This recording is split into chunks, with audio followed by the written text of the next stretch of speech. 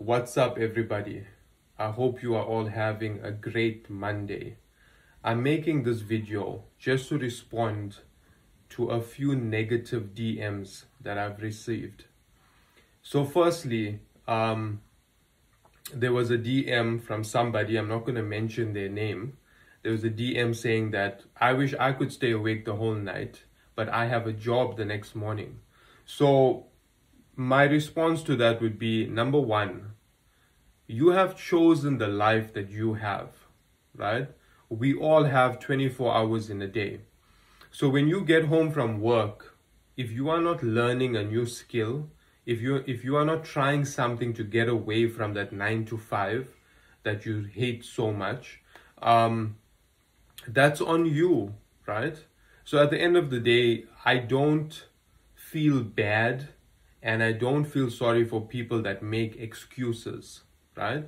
So if you have a 9 to 5, you're not sick, you don't have any kind of maybe mental disorder, emotional disorder, you are a perfectly healthy person that's capable, and you have a 9 to 5 and you are miserable in this 9 to 5, when you get home, you should be looking for other avenues. How can I improve myself? How can I get away from this 9 to 5 that I hate?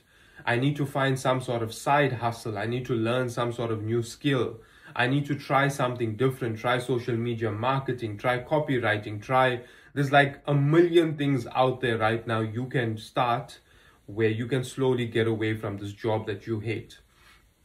So that is my response to negative comments about, not comments, DMs, where people actually direct message me and they are giving me this negative sort of vibe where it's like, oh, well, we can't stay awake the whole night. We have a job the next day. Yeah, you have a job because you chose to have a job, right? So remember, being an entrepreneur, being a businessman, being a digital freelancer, all of those paths in life is a risk. So I'm taking a risk. Next month, I could be looking for a job because things might not work out for me. So at the end of the day, it's something about the difference between an employee and entrepreneur is the amount of risk that you are willing to take, or how big of a risk are you willing to take, right?